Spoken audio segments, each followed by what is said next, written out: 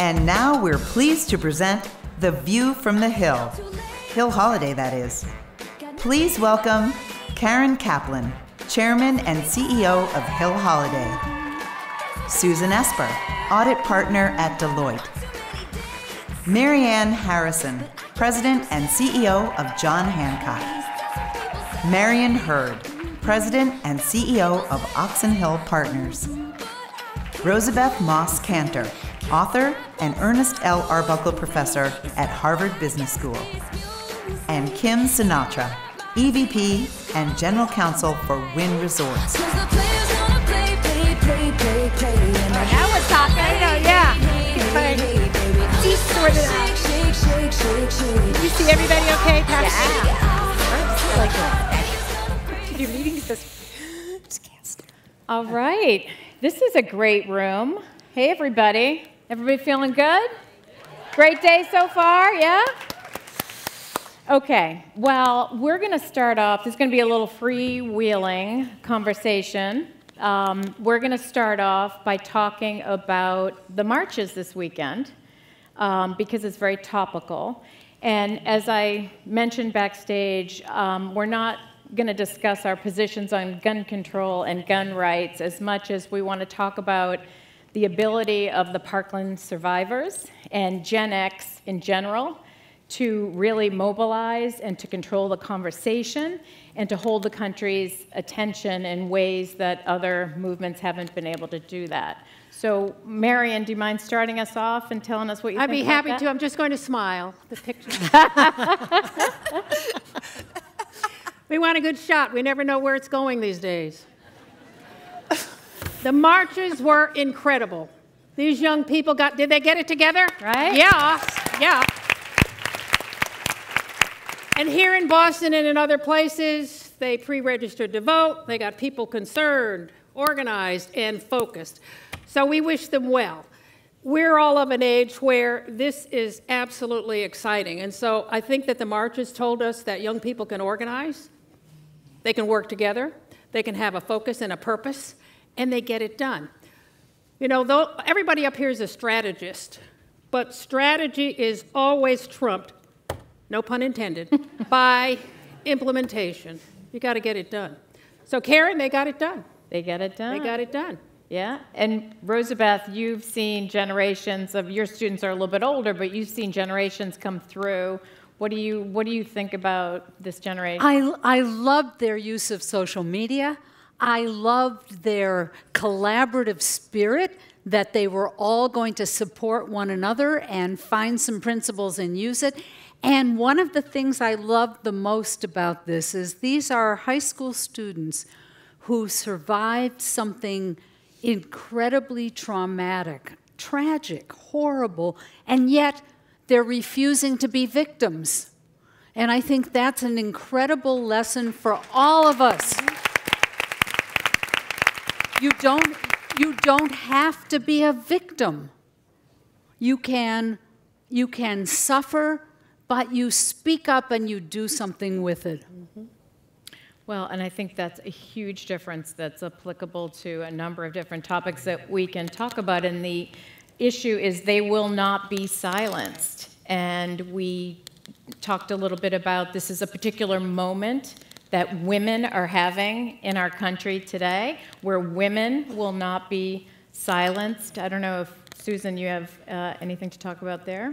No, I think it's the voices, but also the courage. I'm a mother of two teenage daughters. I guess one's almost out of teenage, going to be 21 this year. But the inspiration that I get from what we all maybe accepted through the years in our generation, or accepted more than we should have, and this generation, my daughters, challenge things, and they have tremendous courage to take the leap, to put themselves out there and be heard. And, it continues to impress me and just be beyond, comprehension. The other thing I think, too, is we find with a lot of these things going on around us now, if you don't have that courage, find someone to help you have that courage. I think there's also strength in numbers and power in numbers, and if you don't have that voice on your own, band together, and together you have that voice, which I think is the message as well. Yeah.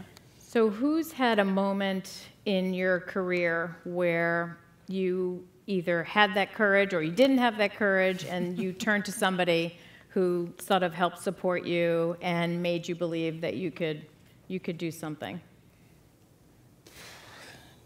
Well, we're sitting at this table. Everybody here has had to have courage. Yeah, I mean, They've climbed mountains. We've fired people. We've hired people. We've taken on the challenge. This is an extraordinary group sitting up here. So I think for the young women out here who are in the workplace, you just have to understand who you are, know your capabilities, challenge yourself, and have high standards and high goals. And people always ask me, well, what about this thing called balance? How are we going to do it all? I interviewed Jack Welch once, and he has salty language, and Jack Welch said, he didn't disappoint me, I knew that about him. I'd worked with him in Connecticut too, and Jack Welch said, what the fuck is balance? He said, my boss told me on Monday I needed to be in Germany on Wednesday, and I was in Germany on Wednesday. So you have to decide, women, there are a few men here, but you have to decide, do you want to be a little fish in a big pond? Do you want to be a big fish in a little pond? Or what my credo is, you want to own the pond. Oh, yeah. All right, Marian. So, Marian, you mentioned balance, and I was thinking that has to do with how we walked on here in our spike heels. That's the new kind of balance. You know, it's just keeping yourself together. On the courage question, Karen, which is a really great question, I don't identify with having courage because you just do what's in front of you. And you don't think of it as something formidable. It's only all those voices of negativity that are trying to say to you, oh, that's impossible. You just don't listen to them. Yep. You have to learn to shut them out and just go ahead and do what you know you're capable of doing. And that doesn't feel very courageous. It's just doing your job. That's right, but sometimes the negativity comes from within you. Right. We heard the artists who opened the show, who I thought were just amazing, both the singer and the filmmaker. And a lot of what they battled was within themselves, right? Every day they woke up and said, I don't know if I can do it. And as a person who's gone through a relatively epic corporate meltdown recently. I didn't know if we were going to talk about that, Kim. I'm going to. You know why? Because my board members would call me and say, do you want to quit? And I said, I want to quit every single night. But I wake up every single morning, and I know that there's 25,000 people who are depending on me to move forward. And so you will have those moments of up and down. And if you just gut through and know that this is just what's in front of me, you can do it. I think the courage piece is really important as well, and that you have to do what you want to do. You can't listen to other people. And I remember I had 2 children, and I can remember my boss saying to me, you know, if you have any more kids, this is going to impact your career. And I thought, you know, that doesn't even make sense to me. So, you know, you have to have the courage to do what you wanted to do. And 3 months later, I was pregnant with number 3, I think, despite that guy. By the way, she's got 4. Yeah. So we're going to bow to Marianne, 4. Well, I want to just to follow up on the, you know, waking up each day. About a year ago, I guess just over a year ago, I was up for a role change within our firm, and it had been something I'd been working toward and, you know, planning for and working for. I had the mentorship, the sponsorship, and it didn't work out. It didn't work out. Other things came into play, and you sort of wake up. You know, the alarm goes off, and you're like, I think I'll just stay in the fetal position today because when you have a setback or something that you've been aspiring to, or you know, a career milestone that you sort of thought was this thing, and you learn all those things that people always tell you, but until you go through it yourself, you know, you just kind of brush people off. Well, one door closes, then the other opens. Yeah. Well, one door did close, another door did open. And again, as a mother of 2 teenage daughters, as I was trying to work through my disappointment and my frustration and some of the things that happened, I realized I have 2 young women watching their mother who would rather be in the fetal position in the room. But so I think too, sometimes you hate to have that pressure that people are watching you, but here's the reality. As a woman, particularly in the corporate world, people are watching you. And particularly when you're a woman, there is a very fine microscope on what you're doing, what you're saying, how you look. And I think one of the lessons, if I could tell my younger self, is, you know, who cares? I mean, you do learn to not, you know, to disregard that, but it's hard. It's hard when you're trying to do that thing, stay focused, you know, just keep moving. And that stuff just gets in your way. It just gets in your way. So you have to kind of, again, stay focused, but also know that to all of us, we have those moments, and somehow we help each other power through it, and we move forward. But you're not alone. You don't have to be alone. Right. You know, we talk about sponsors, mentors, networks, et cetera. And then at home, I have to get this in somehow, so I'm sneaking it in, that it's still true that women, one of the things that interferes with women getting power and influence is that women still disproportionately carry household responsibilities. We haven't cracked that yet, except if you have enough courage and a sense of empowerment, you tell them they'd better do it. So I was speaking at a conference, and Sheryl Sandberg told me this is one of her favorite lines in Leaning In, and the conference was called What Men Can Do for Women's Leadership, and I said, the laundry.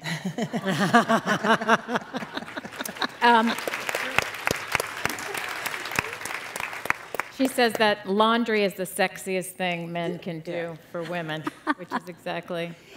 You know, because we can take care of ourselves. I mean, we don't necessarily need people to say, okay, now you're anointed, you're a leader. We need people to do some of the work, to be by our side, to be partners, so that we can then do the things like you're doing, standing up and saying, I'm responsible for 25,000 people. That's a big responsibility. It is. It matters every single day. It matters every day. One of the things that I think about is, and that was transformative for me, is you will go through some very difficult times as well as those amazing times of elation. And what you can do for each other is to be available to somebody. It's easy when you get the big job and everybody wants to call and say congratulations. Be the first person to call that person who didn't get the job they wanted, who got fired for right or for wrong. Those are the times when you will really show your courage and your leadership, is to be available, because people feel so alone when they go through that really ugly time. I saved all those texts of people who gave me encouragement, and I say to folks, the one thing you do is answer your phone, because nobody wants to return the call of the person who's just asking for something. So if you can be that person, that loyalty will come back to you over and over and over again, and people will appreciate it, even if they don't tell you. Yeah, absolutely. Okay, I want to switch topics. I want to talk about ambition. So it's 2018. I'm sort of amazed that women are still a little bit conflicted about how much ambition they should have or how much ambition they should show. And Hill Holiday, we just did a study specifically of single women. And women are conflicted about showing ambition in both professional and social situations, particularly single women. I'm looking at Kim. Looking at me. So what do you think about ambition and women showing ambition and not sort of self-editing and hiding their ambition? All of you.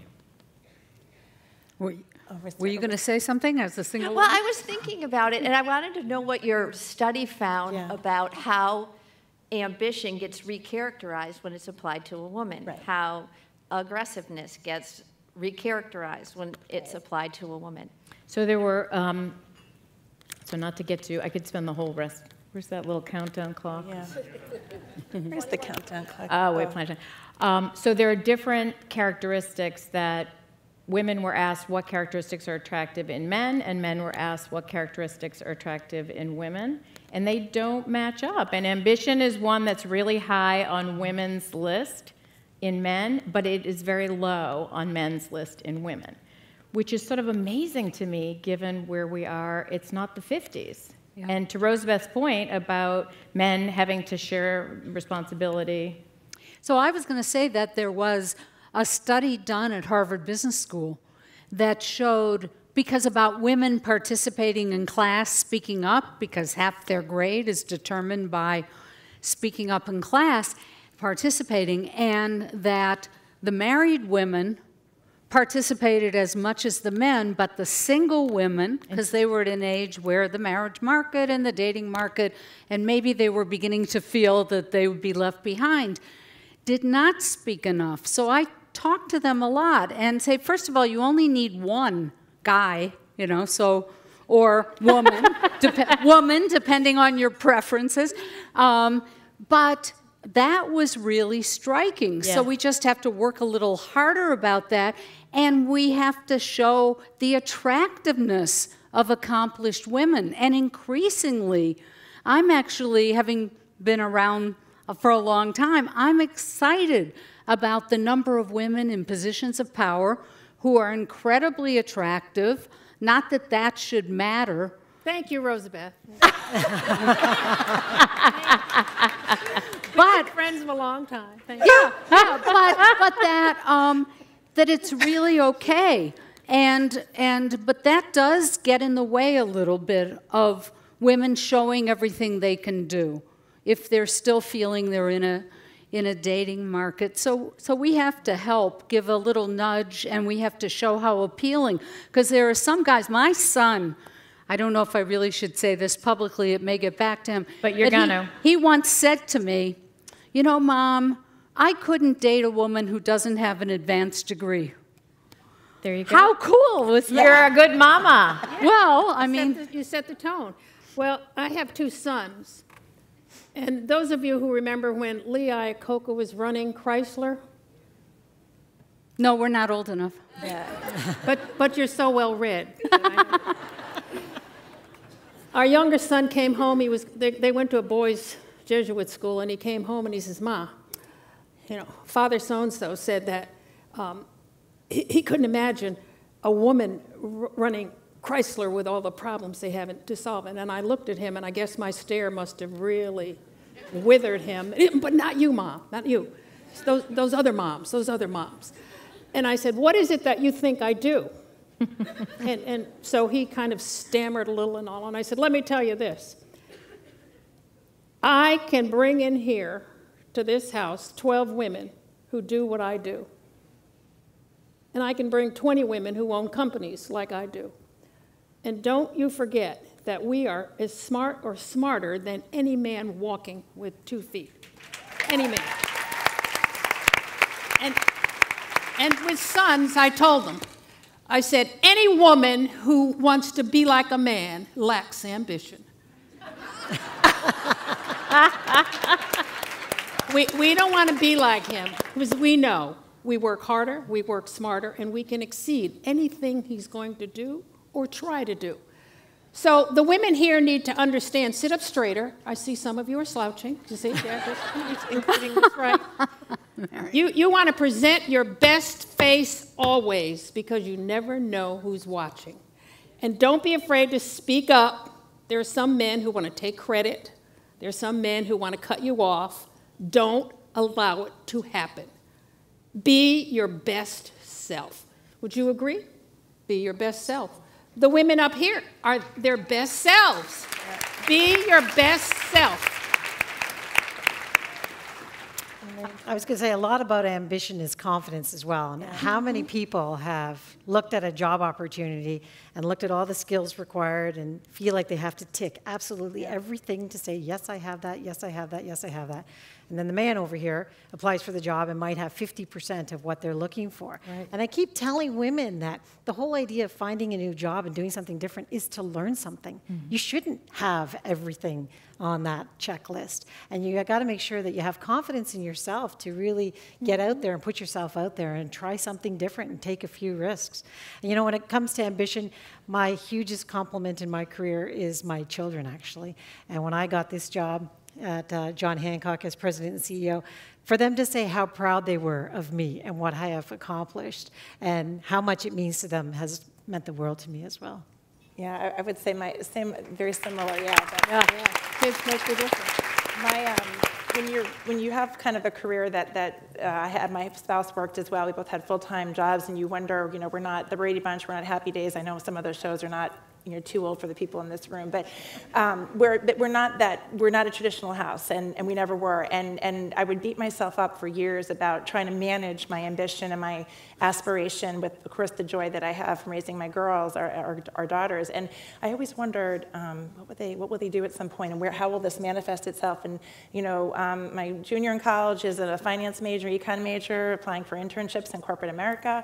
My youngest is going to be an accounting major also at Providence, my alma mater. So you have moments with your children where you're like, you know what, we did this okay, although we beat ourselves up. But one just comment on the confidence, and something I do share with my girls is, we spend so much time building each other up and building ourselves up, and it's amazing the stuff that can chisel away. And you have to recognize what's chiseling at that, and box it out and find a way to not let it chisel at that confidence and that foundation. And years ago, when I was a young partner, I had the privilege of being in a leadership program within the firm, and I had to do this upward feedback process. And one of the partners that I was reporting up through at the time in the firm, he didn't know I knew he said this because it was supposed to be anonymous, but my coach at the time felt it was important I knew who said this, but his comment was very positive. Susan's this. And then he said, however, she's tall, blonde, and over-exuberant at times, and needs to keep this in check, or something to that. And as you can tell, 12 years later, I'm still talking about this, but I was devastated, and I thought it was the end of the world. And tall, whatever, how am I supposed to do about that, okay?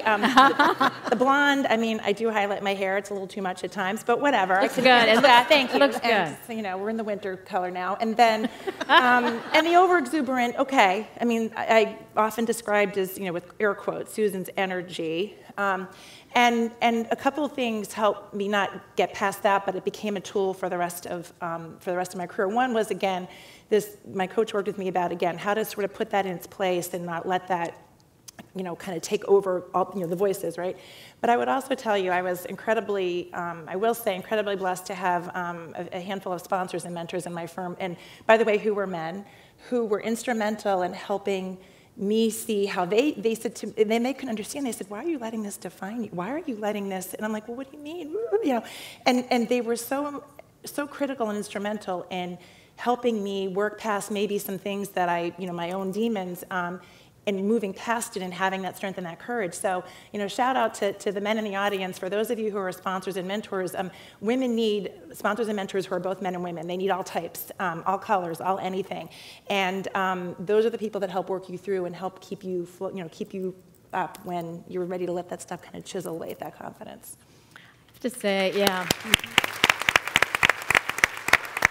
I don't think there's anything wrong with being tall, blonde, and over-exuberant. I would say you should see some of the feedback I got in my career. But there was a time when I got feedback. It's a little tricky because everybody knows I've only worked for one company. I've worked for a lot of different people over the years. I got feedback that was a little bit like change, yes. Sort of change what you are.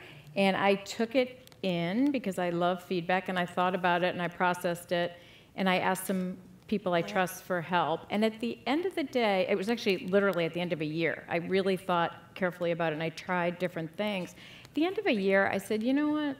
I am what I am in terms of my personality, my core values, what motivates me. Now, skills, mindset, those things can all change and evolve, but I think you've got to embrace what you are, your authentic self, because all the energy that you have can sometimes be expended trying to change the way you are to please somebody else or somebody else's definition of what you should be. And I think the default system in the business world is still male. And so women who try to act like guys or dress like guys or sound like guys, I've heard women say you should moderate your voice so it's a lot lower so you sound like a guy. You could spend all your time and energy just doing that. Rosabeth, you look like you want to jump in. I want to say something because, Karen, now that you're CEO, and you've been CEO for a while, everybody wants to have long blonde hair and be exuberant. A lot of this, and Susan, same deal. A lot of this is who has the power. People want to model themselves after the people in power. And so there's plenty of room, and suddenly the style changes. I think people love energy. I think people love the sense of commitment to other people. I think people love people who want to help people. And by the way, if I can sneak in one more internet and social media comment, as long as I have the floor, one of the ways to make oneself feel better when a little down or feeling maybe there was a negative comment is to send an email to somebody else that you know has it even worse, because everybody has something. And then suddenly it isn't because your thing isn't as bad as their thing. It's because of that great feeling you can give to somebody else. And once you do that, that's the best way to gain confidence. By the way, I wrote a book called Confidence.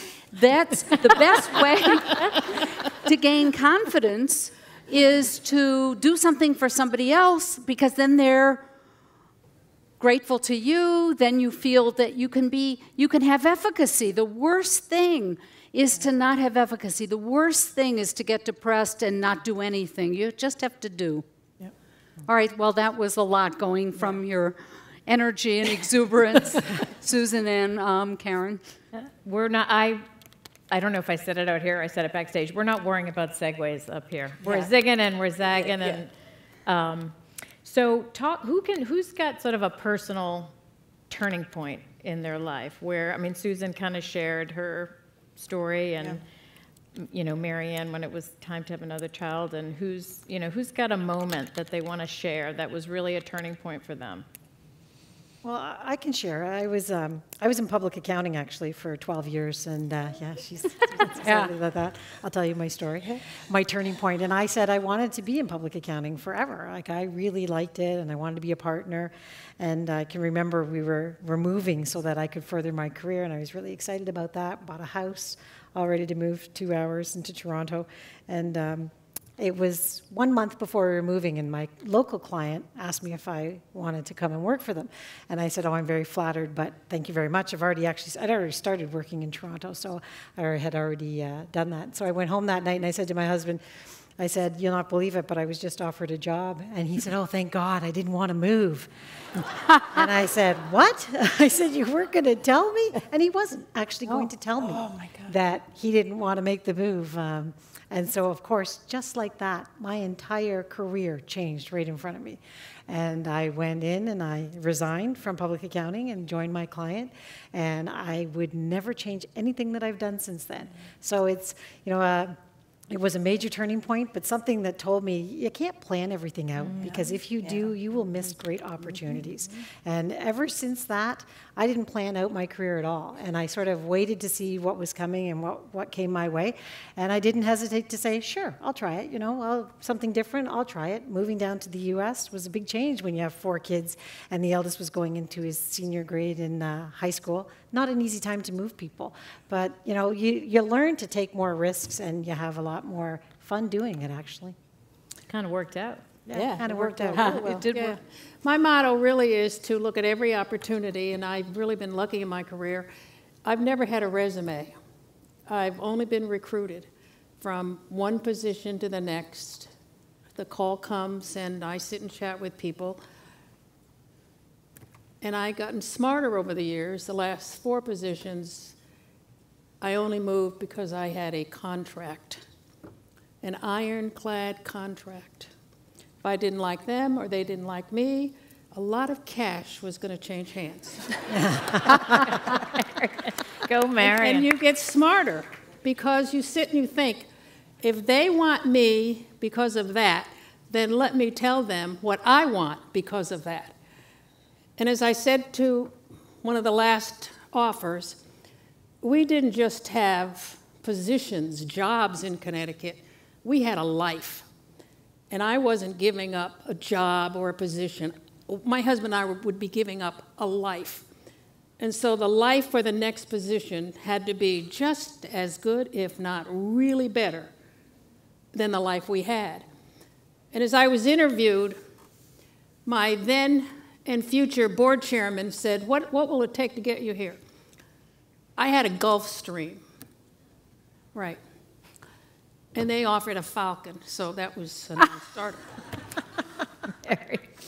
And I said, well, I like sports. And he said, I have 4 seats behind home plate at the Red Sox. And I said, well, we can continue the conversation. Because I'm a baseball fan. And we go to the Red Sox games. And then the conversation turned to, what else do you want? And I said, I'm going to have a life. And women, you're going to have to fight for your life. You don't want to work 12, 15, 18 hours every day without going to have a life. So I made sure with our sons and now grandchildren, I say I have 4 grandchildren and 2 granddogs. And they're all a part of our celebrations. But I want to tell you, we've talked about ambition, confidence, opportunities. And Marianne said it. You don't have to check off every box because you're going to learn. And if you're sitting in the seats where we have sat, you're going to hire that talent. You're going to fill in the blanks with smart minds. So if you have an opportunity to learn and work with other smart people, take it. I've taken some flyers. I got a call to work with the President of the United States. Oh my gosh. He was of the other party. And I thought, well, maybe I don't want to do it. So at a lunch at the White House, he offered me the position. And I thought, well, let's see. And his deputy said, we will need you to publicly support his public positions on things. And I said, well, you really have the wrong person. So I went home thinking I had a nice lunch, and I'll never hear from those people again. And in 48 hours, they called for me to come to the White House. Hold on to what you believe is important. Make sure you don't give up a core value of yours to please somebody else. It was not happening. It was not happening.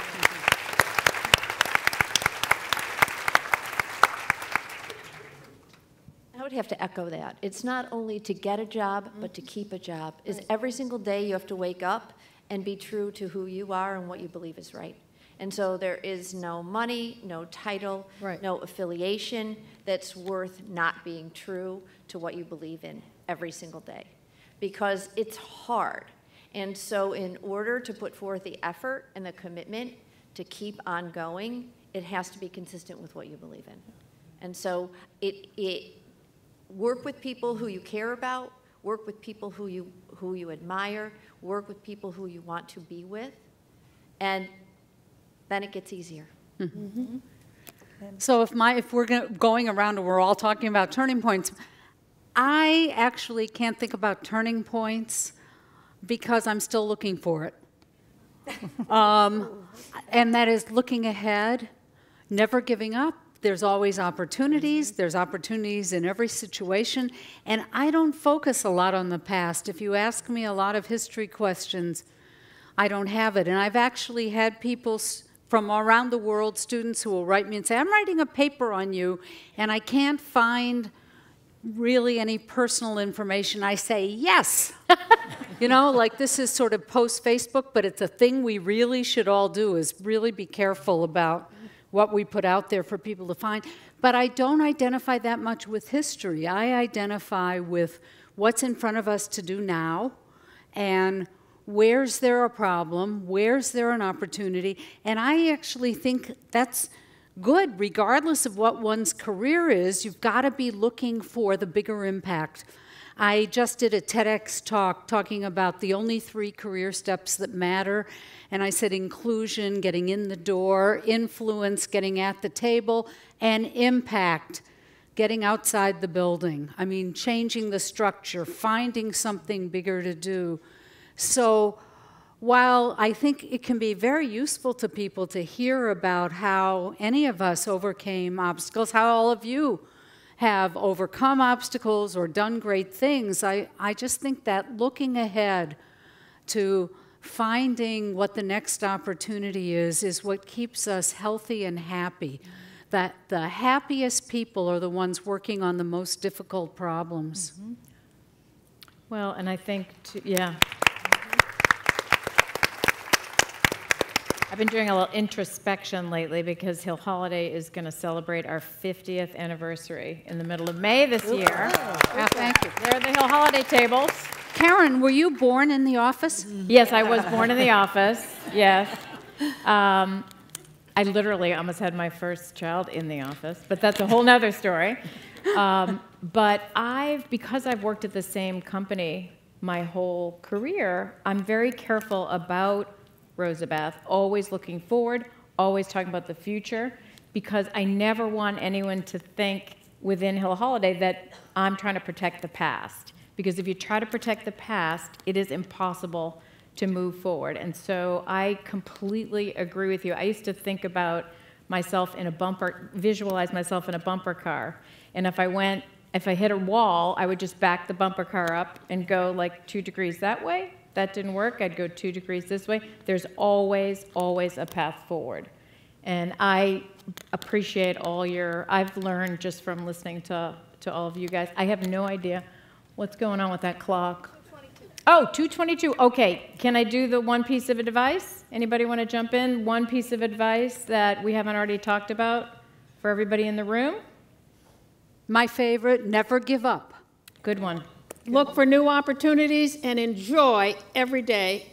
My constant response is fabulous. It's true. It's true. I've heard that a million times. How are you, Marian? Fabulous. Absolutely fabulous. How were you yesterday, Marian? Fabulous, but the next step after fabulous is euphoric, so I don't do well enough. Take lots of risks. Yeah, I'd say to my girls, never give up. And also, there is a solution to any problem you are facing. I tell my girls that, I believe it, and I think it's something you have to live by. I would say don't look back. Yeah. I'm with you on the forward thinking, because our organizations are changing every day. Going back to the beginning, when you think of those Parkland kids, I think of my own kids, and I think of how they approach problems and how they are undaunted and how they are ready to disrupt. And in the protectionist mode, you can hate that and say, we've got to protect what we have, or you can say, let's break some glass, kids. And I think that that's something we've got to get comfortable with, because it's not innate. Well, it's not ours anymore, it's theirs, Yeah. right? Which is what we saw this weekend. That's right. The other thing is, Karen, show up and become good friends with Karen Kaplan. Because then you get to do fun, cool things like this. Well, I could not have asked for a better group on The View today. Thank you so much, ladies. Oh, Thank you.